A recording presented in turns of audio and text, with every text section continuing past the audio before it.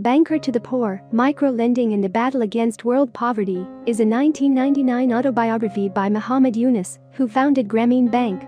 The book describes Yunus's ideas surrounding money and how the world's banking and financial systems could be revolutionized in order to eliminate poverty. In 2006, Yunus was awarded the Nobel Peace Prize for founding the bank. Yunus begins by describing his experience as a professor of economics in Dhaka, the capital of Bangladesh, in 1974, when famine struck the country. Shaken by the sight of masses of starving people, Yunus found faith in the power of economic theory to solve problems. This inspired him to study the nearby village of Jabra, which was in the grip of the famine. His observations there formed the seed of the idea for Grameen Bank. Yunus then backtracks to recount his own life story. Yunus was born in the village of Bathua in 1940, when the country was still part of the British Empire. He describes his home life in childhood, as well as the momentous events that resulted in the independence of India and Pakistan. His mother was emotionally unstable, but his father was a reliable presence in the lives of his children.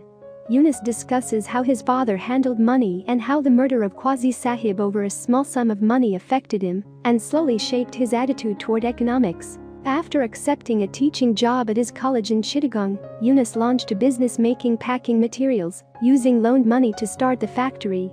The business was a success.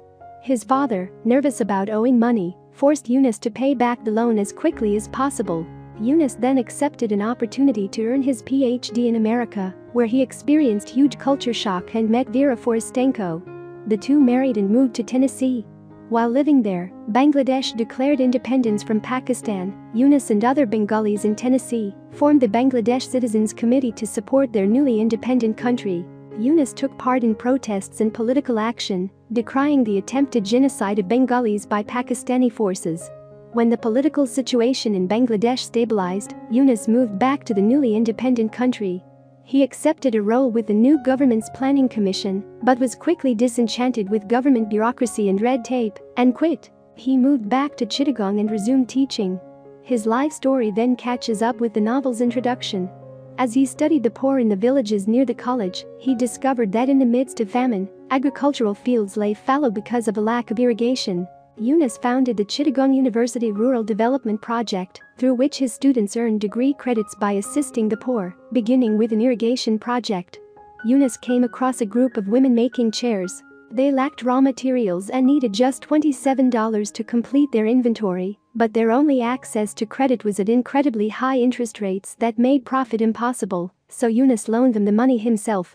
The women used the funds very wisely, and their chair business succeeded. From this experience, Yunus developed the principles that would form the foundation of Grameen Bank. Above all else, the poor need credit on reasonable terms. With sufficient credit, anyone can find a way out of poverty simply through their own initiative and work ethic, but they must first have credit. Yunus approached Janata Bank about a program to loan small sums to the rural poor at very low interest rates, but the bank was not interested. Yunus eventually guaranteed the loans himself in order to give the poor an opportunity to break out of the cycle of poverty. From there, Yunus began to organize what would become Grameen Bank, which focused on loaning small amounts of money to the poor. He studied how other banks work, then often did the opposite. For example, he did not require collateral or endless paperwork. He conducted business out in the open, so everyone could see how the bank operated, and he was willing and eager to loan to women. In 1977, Vera and Yunus were divorced, and Vera left Bangladesh with their daughter Monica. Yunus was torn, but concluded he could not leave with so much work left to be done. He later met Afrozi Begum, who he married in 1980. They had a daughter together in 1986. Afrozi shared Yunus's comfort in Bangladesh and his passion to improve it. Grameen Bank continued to grow. In 1977, Yunus formed a partnership with Krishi Bank and opened Grameen Bank's first physical branch. He began to get financial support from around the world, disbursing tens of millions of dollars to the poor in a series of small and largely successful loans. In 1982, there was a military coup, and martial law was declared. Yunus was trapped at the conference he was attending, unable to leave by decree of the new government. He happened to be trapped with the man who would become the country's new finance minister. Yunus described his work with Grameen Bank to him, and he helped Yunus reform the bank as an independent institution, which allowed it to grow even larger, even opening branches in the United States. Grameen Bank became completely independent, it no longer needed any donations, and funded its loans solely from its own profits. Yunus concludes his story with a vision of a world free from poverty, noting that other evils have been eliminated, like slavery and specific diseases. I hope you enjoyed this video. Leave a like if you did, and be sure to subscribe. Thank you.